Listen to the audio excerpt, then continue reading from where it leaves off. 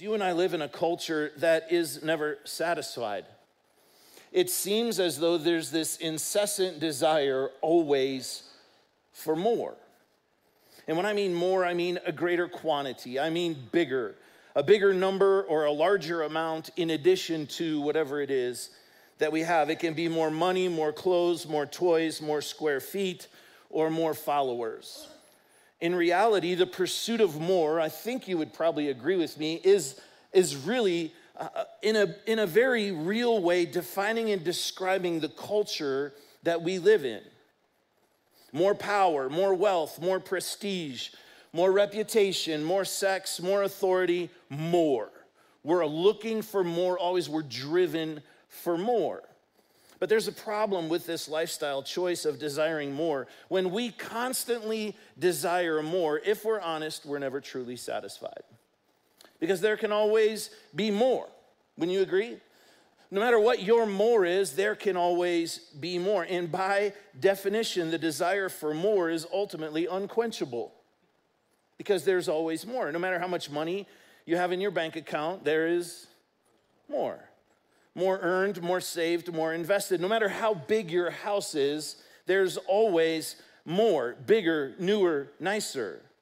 No matter how many likes you have on your Instagram post or views on your TikTok videos, there can always be more.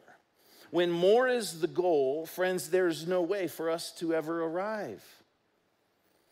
Someone once said that a heart and a mind that is consumed by and obsessing over what others have is like a cup with a perpetual leak that can never be filled. This is the problem. The problem with always wanting more brings us to a place where we're not experiencing happiness and contentment the way that God would intend for us to. This is not the abundant life that he wants you and I to live. And there's lots of reasons for it. This is such a big deal to God that he included one of the reasons for this in the Big Ten, the 10 Commandments. As a matter of fact, the 10th of the 10, says this in Exodus chapter 20, verse 17, "You must not covet your neighbor's house. You must not covet your neighbor's wife, male or female servant, ox or donkey, or anything else that belongs to your neighbor." And if you're like me, you look at that verse and you're like, well, I'm not doing too bad. I don't think I've ever coveted an ox or a donkey before, right? This is a commandment that actually has to do with what's going on inside. It has to do with what's going on inside your heart and what's going on inside your mind. This is a commandment that really stands apart from all the rest of the commandments because this is one of the ones that others wouldn't even necessarily know is going on in our lives. Covet means to strongly desire. It ultimately means to lust after something, not just physically, but to want something so bad that you can't stop thinking about it. So lust is not just a sexual thing, so we can lust after things that someone else has. And when we do that, this likely will lead to us damaging our own heart and mind. It's going to hurt our relationships with other people, and it will also be destructive to our relationship with God. Now, we know that this is a problem, and clearly it's been a problem for a long time. As a matter of fact, in 1965, there was a song that came to this musician in the middle of the night, and he woke up and recorded a few of the riffs and a few of the lyrics on a cassette tape. And some of you are like, what's that, Doug? Right, just ask your parents. 3 weeks later, that song was recorded and became the #1 hit in both the UK and the United States. And today, let's see if by playing a few bars, you can't recognize this song.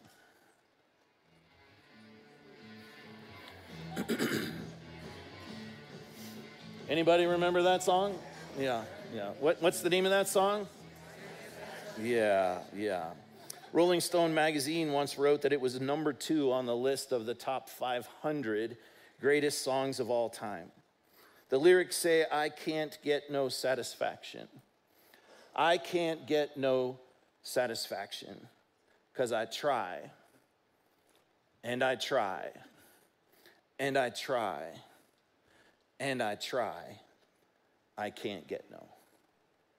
So Mick Jagger, who also wrote some of the lyrics to this song, said that this really came out of an expression of what he was seeing in his frustration with consumerism and commercialism that he found in our world. And so what's so good is that here we sit 59 years later doing so much better.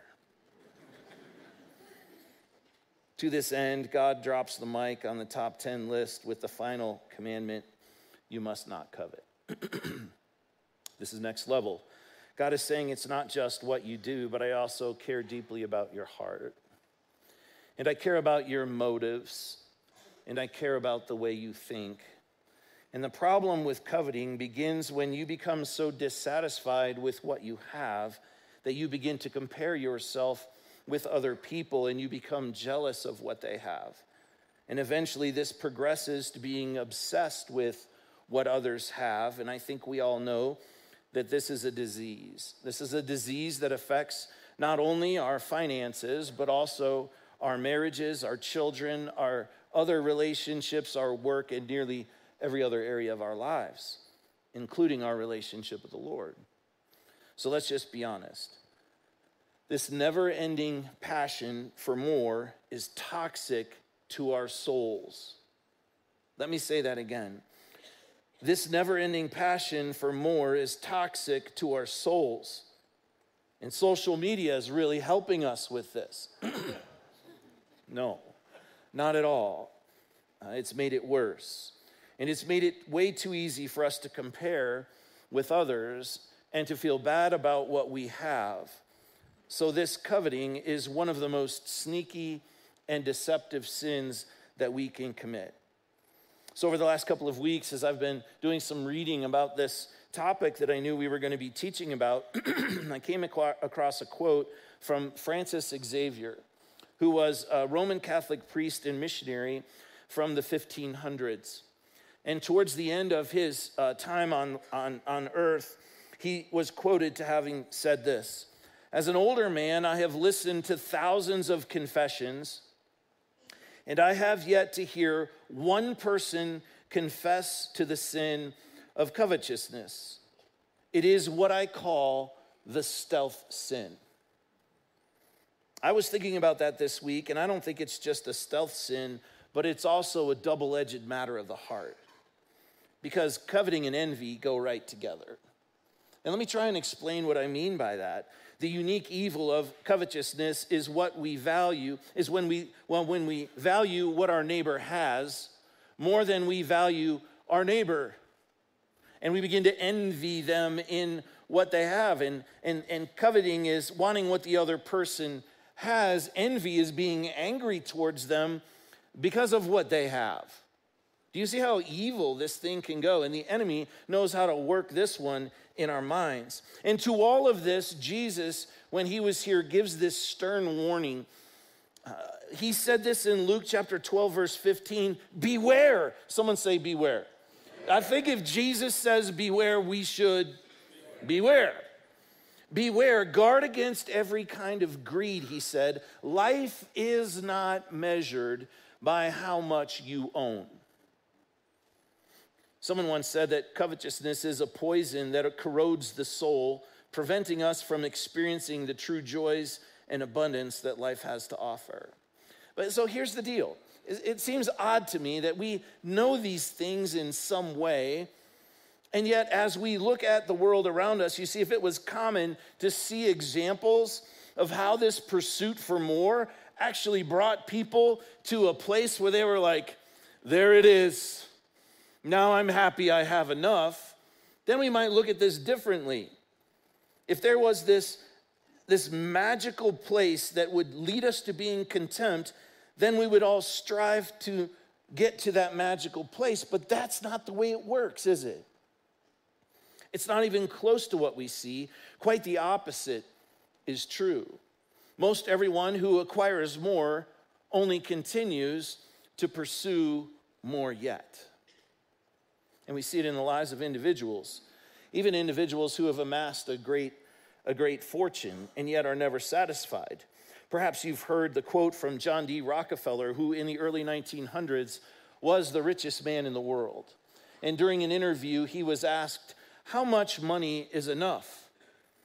And he famously said, "Just a little more." Just a little more. The richest man in the world, not satisfied. More, friends, can never satisfy. So here's where we need to land today. How are we going to combat this toxin in our life?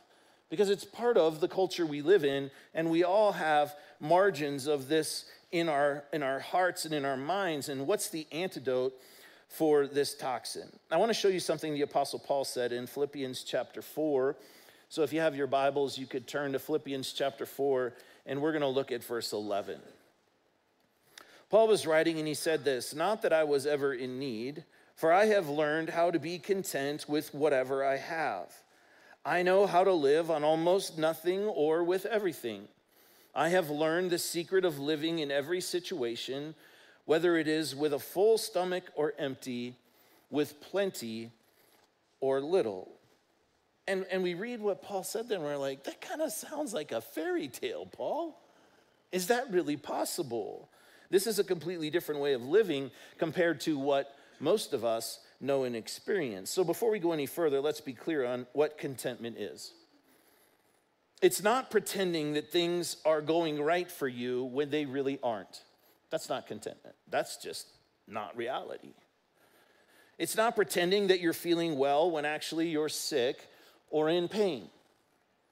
Contentment is not always being treated nicely by others or always being in the exact place that you would aspire to be. Contentment is not having your surroundings exactly like you want them. Contentment is not the absence of a heavy heart or even some tears occasionally. Please hear me, this is important, that contentment is also not complacency. Because complacency refers to choosing to be satisfied with the current circumstance when we know there's need for improvement. As a matter of fact, when we think about complacency, it's an unwillingness to continue to learn and to continue to develop.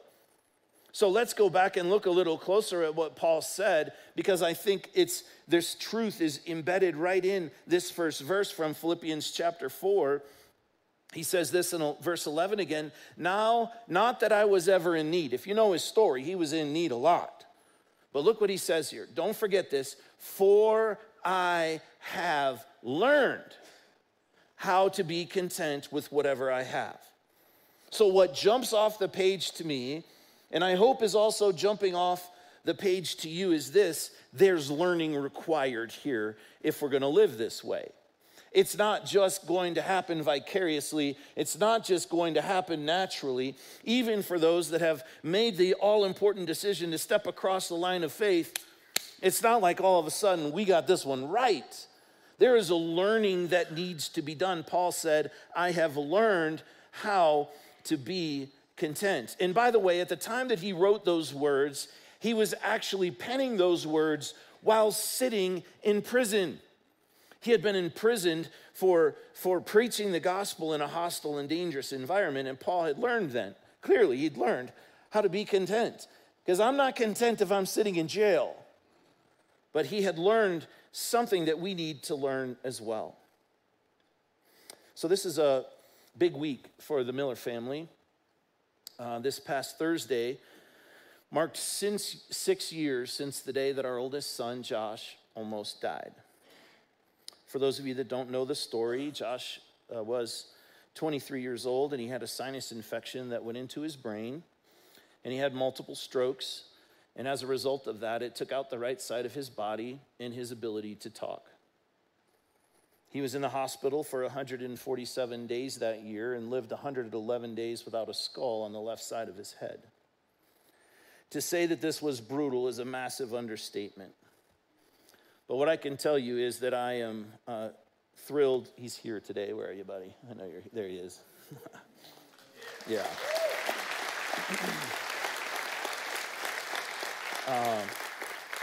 I told you this on Thursday.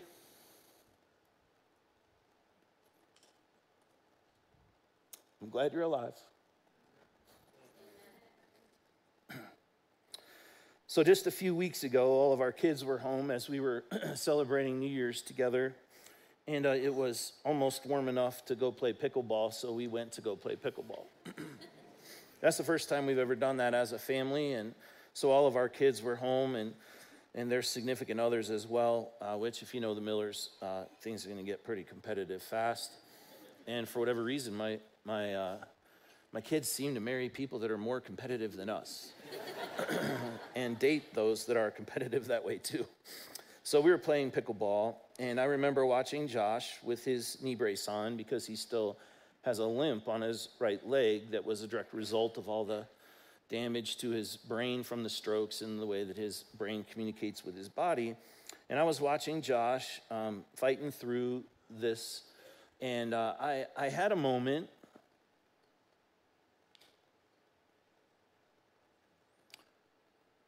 where I was frustrated with God. Because I remember Josh running better than most people know how to run and absolutely crushing people on a football field. I remember watching him. He was fourth in state in scoring in lacrosse his junior and senior year. And I remember those things. And to watch Josh with this limp frustrates a dad. And I'm thinking, God, if you're going to heal him, why don't you just take this thing all the way? And that was frustrating to me. And I know what you're thinking, Doug, geez, my gosh. We're talking about contentment today. You seem to not have this very well figured out. And you're right. So what exactly is contentment? It's not so much a feeling as it is a knowing. It's different. So often our feelings drive our lives, and that's not what they're meant to do. It's a knowing that's based on faith in who God is and what God has said. Contentment is on the inside. I like to say just knowing in your knower. Contentment is a deep down sense of well-being that's independent of our outward circumstances and based on a right relationship with Jesus. It's knowing that he is with you regardless of what we have to face. It's standing on his promises, like his promise that we've read before in Romans chapter 8, verse 28, that says all things work together for the good. Now let me stop for a second and tell you, you will never convince Josh or I or any of our family or you either that was good. It was not good, it was horrible. But God made it good. Contentment is knowing that his grace is sufficient to see us through even the most hurtful and disappointing times of our lives. And so now, with this understanding of what contentment isn't and what contentment is, let's go back and reread Paul's words as he's sitting in prison. Not that I was ever in need, for I have learned how to be content with whatever I have. I know how to live on almost nothing or with everything. I have learned the secret of living in every situation, whether it is with a full stomach or empty, with plenty or little. So as I've thought about these words of Paul and challenges all throughout Scripture, as it relates to this incessant passion for more that is so part of our culture and also part of your life and mine, we have two options here. The first option is that we can continue to pursue this elusive more, believing that somehow there's a better life waiting if we were to acquire more money, more property, more fame, more whatever. Or we can reject the false notion that more is needed to discover happiness, and we can work hard to learn what Paul has learned and find contentment in our circumstances and have gratitude for our blessings. The real question is, how? How do we learn to live this way? Because it goes against the grain of so much that we have become familiar with. So what I want to share with you are a couple of biblical antidotes to counteract this toxin of always wanting more. And what do I mean by antidote? If you know biology and science and medical terminology at all, antidote is the agent that negates the effects of a toxin. So these are things that will block this propensity of ours to want more. Antidotes will mediate the effect by preventing absorption, in this context, absorption into our hearts and minds and souls. They will neutralize or inhibit the toxin's danger. So if you're ready to take some notes, here we go. Antidote number 1. Remember, your worth is not tied to your net worth. Amen. Thank you. Thank you is very quiet in here.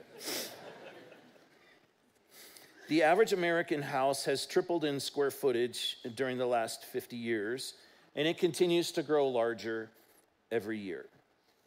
The average American woman owns 4 times the amount of clothes that her grandmother owned, but continues to buy more. And I would say it's not just American women, because I do this too. The average American home has 300,000 items inside of it, and yet Amazon delivers another box almost every single day. You see, when more is the goal, we'll never find contentment. More is a moving target that can never be satisfied. Someone is always going to have more, so ultimately, this pursuit of more is unattainable. So I want you to listen again to what Jesus says in Luke chapter 12, verse 15. Friends, beware. Guard against every kind of greed. Why? Because we must always remember, friends, life is not measured by how much you own.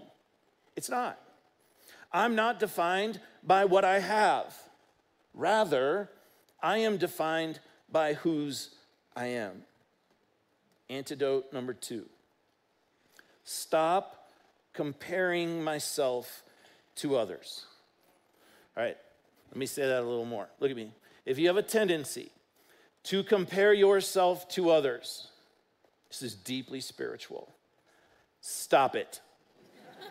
Don't do it. Teddy Roosevelt famously said, comparison is the thief of joy. Social media, again, makes this brutally difficult. And by the way, have you not been so freaked out by these algorithms that are listening to what you talk about? How is it possible that they are feeding the very things you are in pursuit of by bringing them in front of you the second you open your Facebook and you're like, oh my gosh, how did that happen? How did they know I was looking for whatever it is that you were looking for? So I would encourage you that it might be high time for all of us to take a social media fast. And some of you might already be doing that. As a matter of fact, there's a large group of women from the gathering that have decided together to do a social media fast, and they're doing that right now. No matter how great we're doing, we can always find someone else who's doing better or who has more. And it's nonsensical for us to compare ourselves to other people on social media because they're lying anyway. And so their life's journey is different than your life's journey. And they might be in the middle or the end of their pursuit of whatever, and you're at the beginning, and you feel like you're not measuring up. And again, they're still lying. Even on their happiest days, they're not as happy as they're presenting themselves to be. So stop comparing yourself to everyone else. Don't use others as a measuring stick for success. I want you to listen to the same Paul that wrote these words in 2 Corinthians when people were judging his motives for the ministry that he was leading and planting churches and challenging people to live the Jesus way. In 2 Corinthians chapter 10, verse 12, he wrote these words, and he's getting a little snarky here. I kind of like it. He says, "Oh, don't worry. We wouldn't dare say that we are as wonderful," do you hear it, "as these other men who tell you how important they are." Do you hear, like, it's snarky? He continues, "But they are only comparing themselves with each other, using themselves as the standard of measurement. How ignorant," he says. What should be our standard? What is it that he's called you to? Measure yourself by yourself and your obedience to God and your passion for living the life that he has called us to live. Antidote number 3. Remember, gratitude brings contentment. Being grateful helps us shift our focus from what we lack to what we have. And it won't erase the deficiency. Rather, instead, it helps us to look at the positives and to strive to appreciate the blessings that are already there. So why is gratitude so important? Because joy is grounded in gratitude. If we don't appreciate what we have, we're never going to enjoy what we have. When Josh was in the hospital at Craig, we made a commitment to stay there till the very end of the day, right before he would go to bed. And before we left, every single day, we were on mission to find something that we could be grateful for. What was the win for the day? Taught me a lot of lessons about how to pull through the day. So this week, as I was thinking about the things that I was going to be sharing in the story about Josh, I decided I was going to talk to Josh about what I was feeling. We don't talk about these things, that often anymore.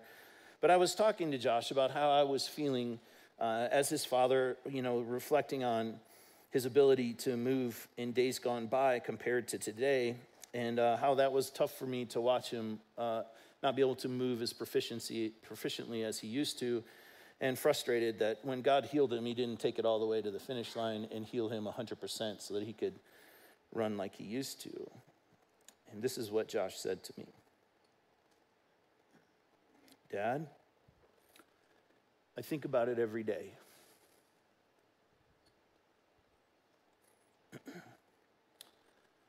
But I've decided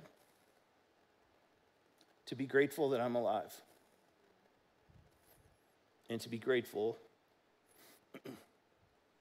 that I can even go out there and try and play pickleball. And by the way, after I thought about this a few more minutes while we were out there, I was glad he was limping because that gave me a chance. I would never bet against Josh. For a guy whose body has been beat up as badly as his was. He'll still out-hustle everybody I know. That's just Josh. But here's what I was thinking. The lesson learned for me is this.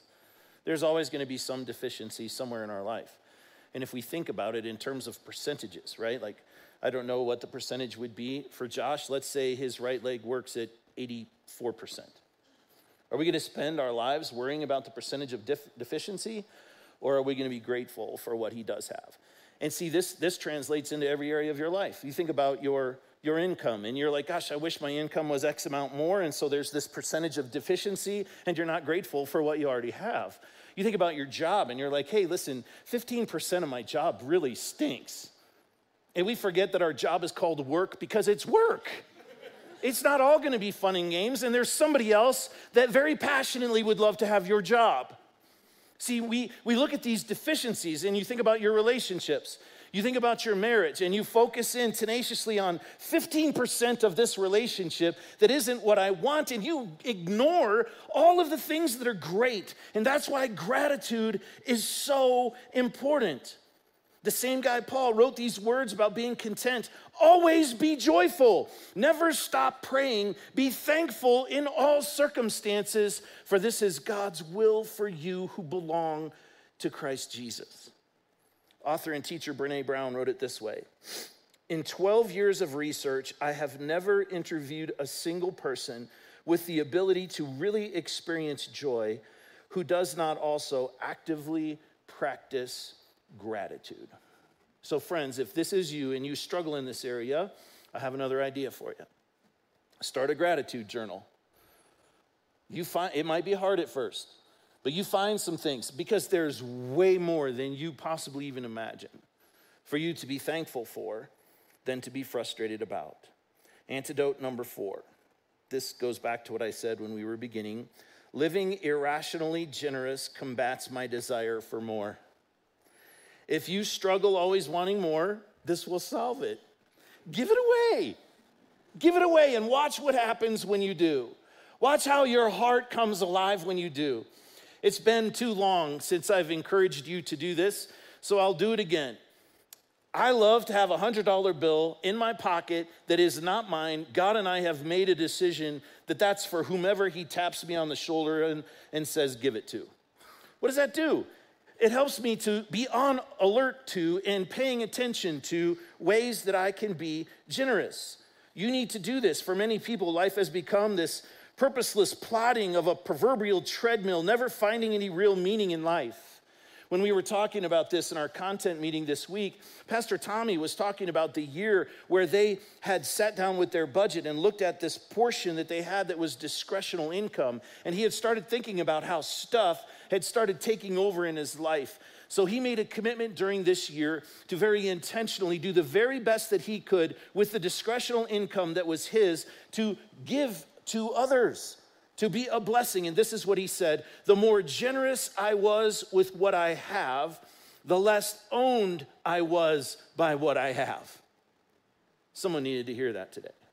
Listen to what the proverb writer said in Proverbs 11:25. The generous will prosper.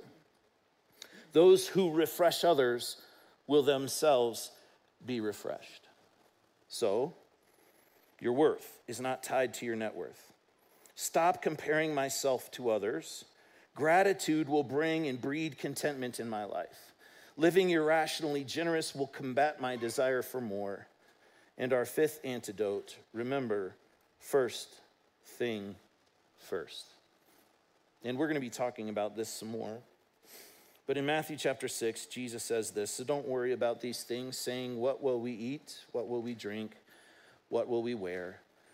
These things dominate the thoughts of unbelievers, but your heavenly Father already knows all your needs. Verse 33, we should memorize this: seek the kingdom of God above all else, and live righteously, and he will give you everything you need. So don't worry about tomorrow, for tomorrow will bring its own worries. Today's trouble is enough for today.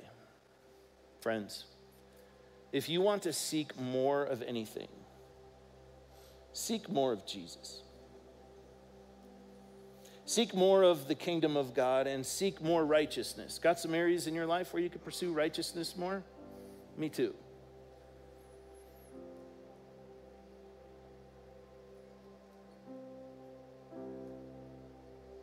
Paul wrote these words. Would you bow your head as I read them over you?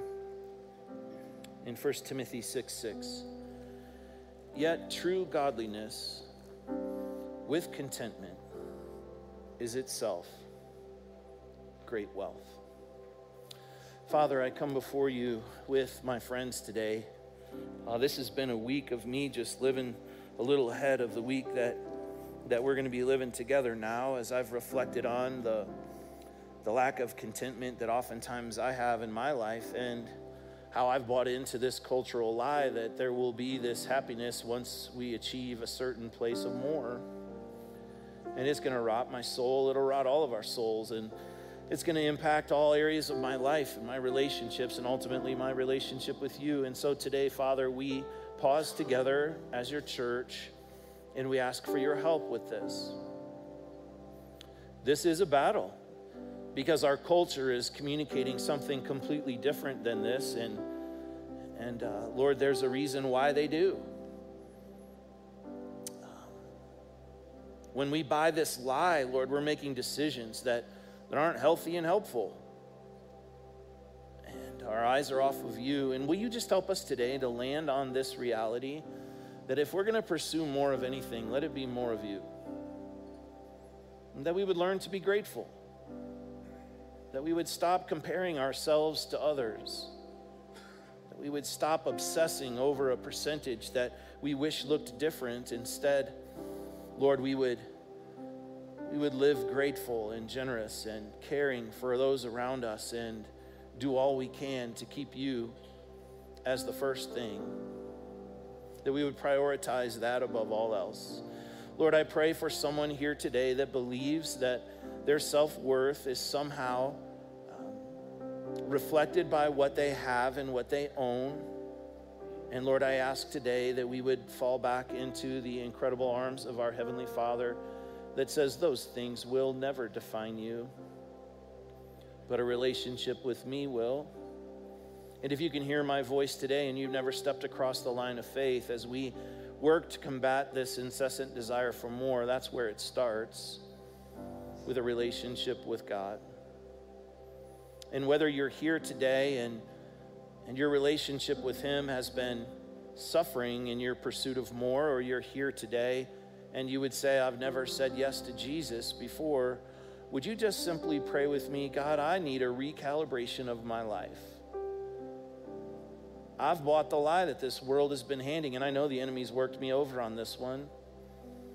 And so today I ask you to forgive me because I've fallen short of your standard. And I'm praying today that I would lean hard onto the grace-filled, redemptive heart of our Heavenly Father that's giving me a chance today for a fresh start. I thank you for what you did on the cross. And today I ask that you would help me to have a tenacious focus on putting the first thing first. That, Lord, you would help each of us to pursue you with our top priority of life.